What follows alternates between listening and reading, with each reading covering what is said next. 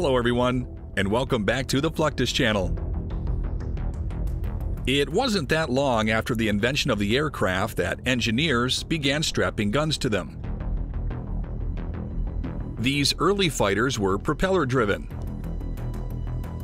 using guns to engage their enemies in aerial battles known as dogfights.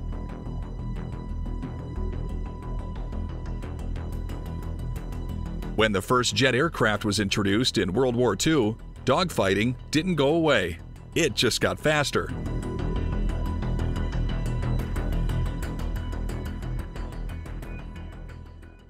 The pilots of these new fighters are capable of engaging a wide range of targets in the air, on the ground,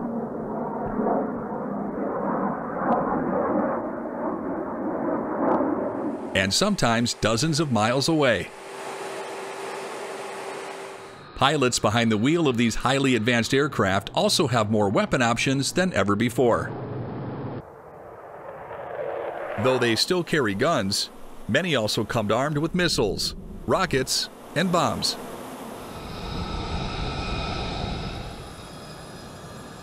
The F-35 is currently the most advanced fighter aircraft in the United States arsenal.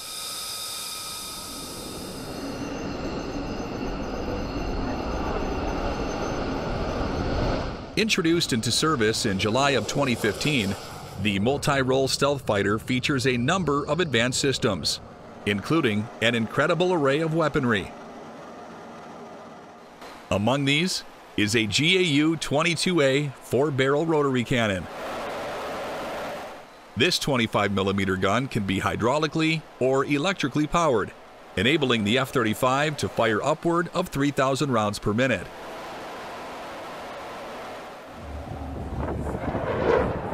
Firing such a powerful weapon requires several steps on behalf of the pilot. First, he or she must arm the weapon. Next, they must align the weapon with the intended target using their heads-up display. Unlike missiles, guns do not lock on and must be manually brought to bear on the target.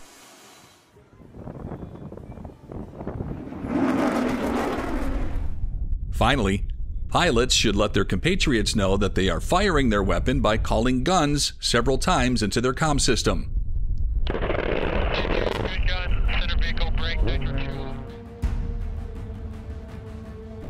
As with past conflicts, the F-35 can use its cannon to engage other aerial targets, or to perform strafing runs. Given the size of the 25mm rounds, such attacks can devastate ground forces, tanks, and even buildings.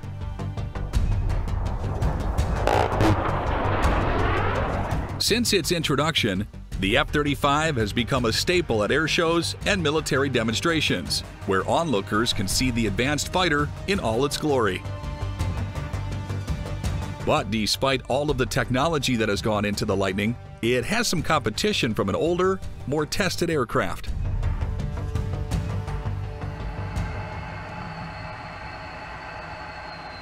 This is the cockpit of the Fairchild Republic A-10 Thunderbolt, considered one of the greatest attack aircraft ever developed. First introduced in 1977, this slow-moving 53-foot-long jet boasts one of the most impressive armaments in air combat. Perhaps the most notable of the A-10's weapons is the 30mm GAU-8A Avenger rotary cannon, positioned directly underneath the nose. The rounds fired by this cannon are 50% larger than those fired by the F-35.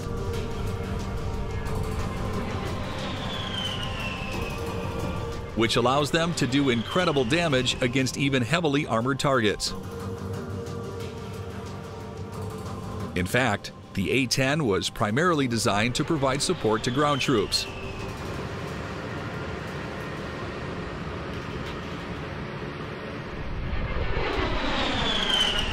Therefore, it is highly effective at performing strafing runs and other air-to-ground attacks.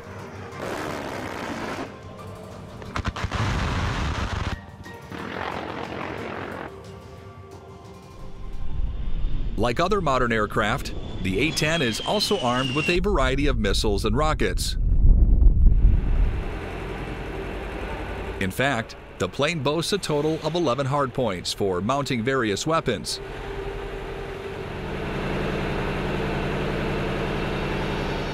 The most notable among which is the AIM-9 Sidewinder. Often referred to as a heat-seeking missile, the AIM-9 is able to lock on to infrared signals in the air. In many cases, this is the jet engine of an enemy aircraft. Once fired, the 10-foot missile will travel towards its target at speeds exceeding Mach 2.5. There is a certain protocol for firing missiles from an aircraft. In order to avoid potentially friendly fire and to communicate current battle conditions with their squadron, U.S. pilots call out Fox 2 when firing an infrared missile like the AIM-9. Fox 3 is used when firing a radar-guided missile like the AIM-120 or AMRAAM. Here they go. There goes one. For nearly 50 years, air forces around the world have flown the General Dynamics F-16 Fighting Falcon. Though smaller than many other fighter aircraft, this single-engine jet is heavily armed and capable of reaching speeds of Mach 2 and more.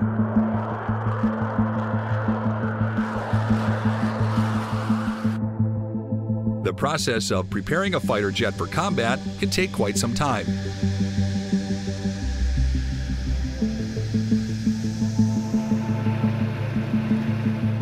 Depending on the mission, a variety of different missiles, rockets, and bombs need to be installed onto hardpoints under the fuselage, on the wings, and on the wingtips.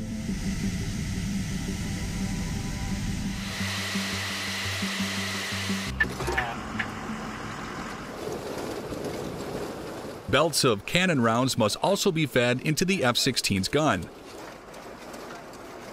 Yeah. A process that needs to be accomplished manually by using a hand crank. The weapon loading and unloading process is handled by maintenance squadrons and specialized ground crew members before and after every flight.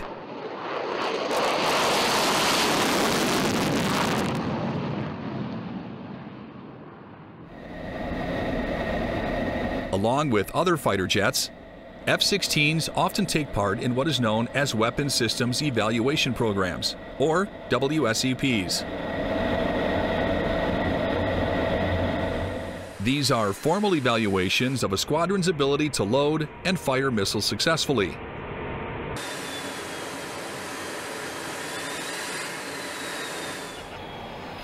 These live-fire events are far more similar to what a pilot might encounter in combat than anything that can be approximated in a simulator. Training grounds for these types of missions are typically located in the desert, where the potential for collateral damage is minimized. Here, pilots are free to drop bombs, shoot missiles, fire guns, and practice with all manner of ordnance.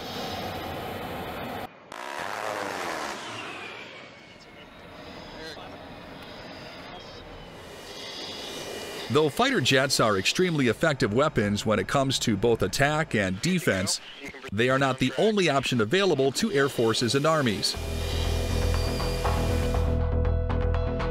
For decades, specialized attack helicopters like the AH-64 Apache have proven themselves immensely effective at engaging forces in the air and on the ground.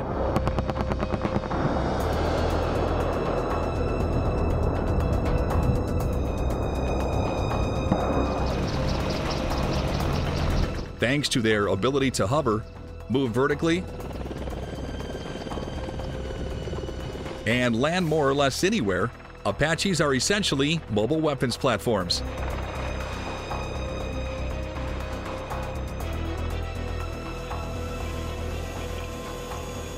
They're armed with a 30mm M230 chain gun under the nose.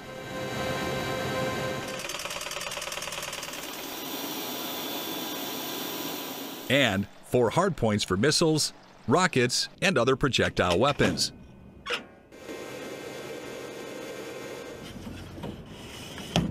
To increase their effectiveness in combat, each Apache has both a pilot and a gunner, with the latter concentrating on engaging the enemy during missions.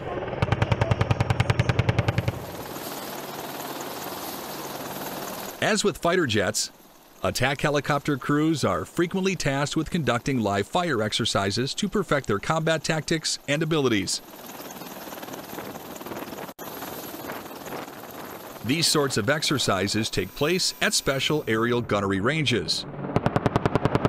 These are located in remote areas all around the world.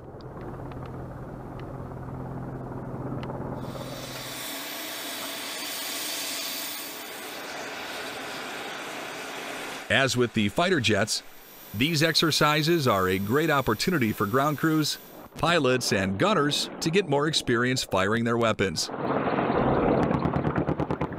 The weapons loading process is extensive, with bullets and rockets having to be inserted manually.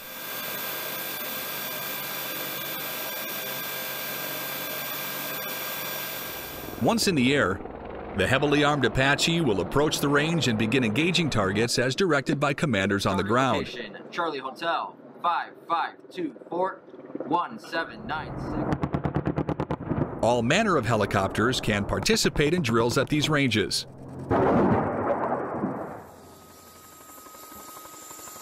Including those intended for transports, rescue missions, and firefighting.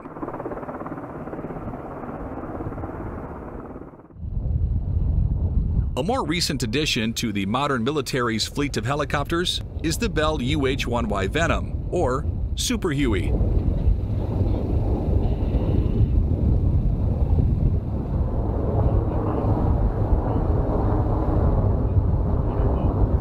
This versatile utility copter is not always armed, but has external stations for rockets and pintle mounts for heavy machine and Gatling guns.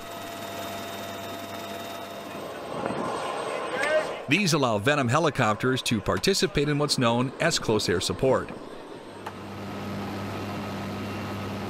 This is where the helicopters hover above a battlefield and use their weapons to attack enemy positions on the ground.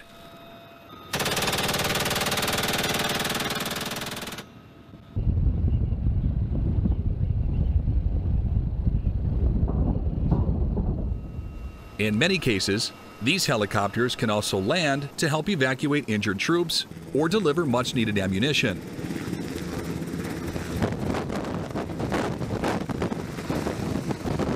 The Gatling guns have an extremely high rate of fire, which allows the Venom to put hundreds of .50 caliber bullets onto a target in very little time.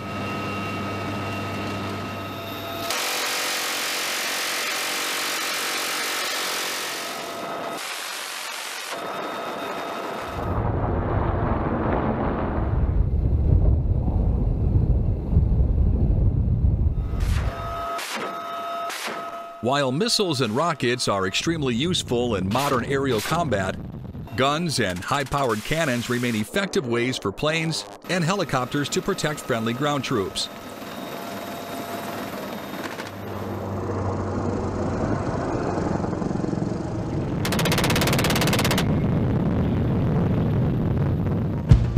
The explosive ordnance is simply too hazardous to use in close combat situations.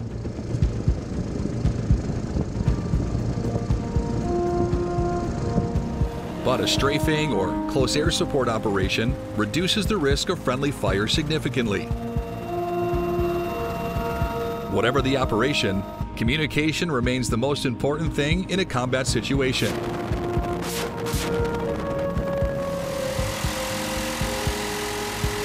By letting their fellow pilots and any potential ground forces know a weapon is being fired, gunners and aircraft pilots can give them enough notice to take cover or otherwise protect themselves and their vehicles.